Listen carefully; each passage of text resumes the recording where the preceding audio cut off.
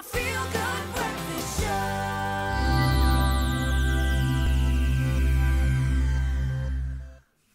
Welcome back to it. It is your feel-good breakfast show right here at SABC3 Expresso. Now, the Laser Interferometer Gravitational Wave Observatory, or LIGO for short, was reactivated this week after being offline for almost a year. And in 2016, scientists at LIGO observed something so significant that it won them a Nobel Prize in Science, right? Yeah, absolutely. And so, we're joined by our resident astronomer, Dr. Dan Cunnama, to unpack why all of this is so significant. Great to have you back with us, Dan. How are you? Good, man. Thank you. Absolutely. So what is it that they observed in 2016 at LIGO? LIGO, yeah. Is it LIGO? LIGO. All right. Yeah, so LIGO it's an incredible instrument. So those pipes are 4 kilometers long each. Yeah. And they have incredibly powerful lasers shooting down either end, reflecting back on mirrors.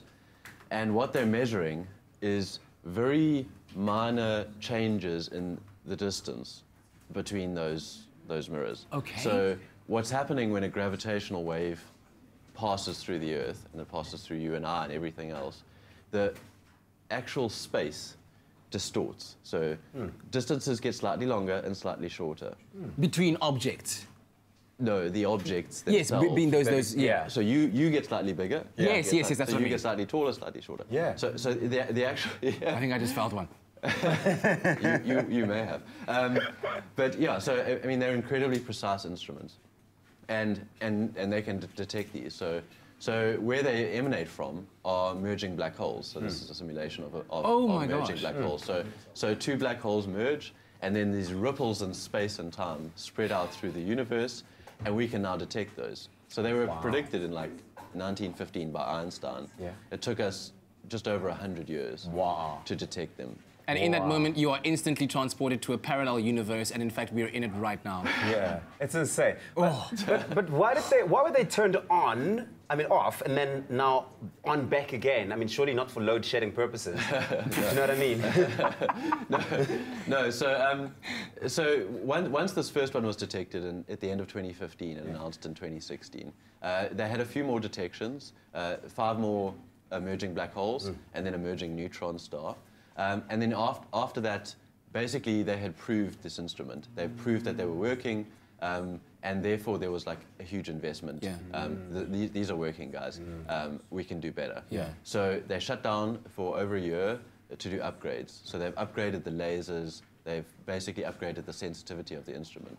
So now, in that 1-year run, they detected 5 merging black holes and a merging neutron star.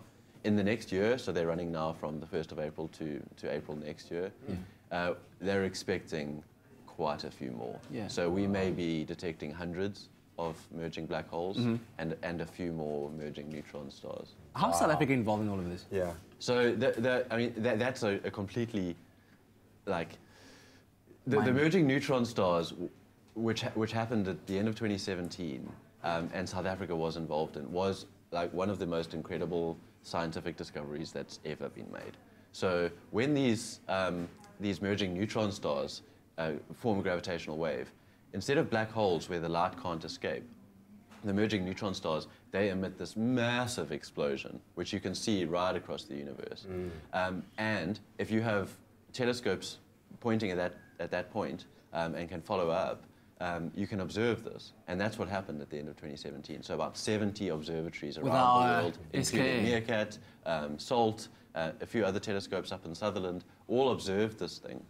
And what we saw was the whole progression of this merging neutron star. So first the gravitational wave was detected, and then you could detect the gamma rays, and every sort of wavelength was detected all across the world. And now we're basically preparing for that to happen again, because it turned back on Monday. Everybody's sitting waiting for another your phone to beep, and basically, right, everybody go. I can imagine all the scientists huddled over their computers in lab coats waiting for this massive occurrence. Yeah. And the cool thing, LIGO has their own app as well, so if you're interested in this kind of stuff, go and check them out. Dan, thank you very much. Pleasure. Much appreciated.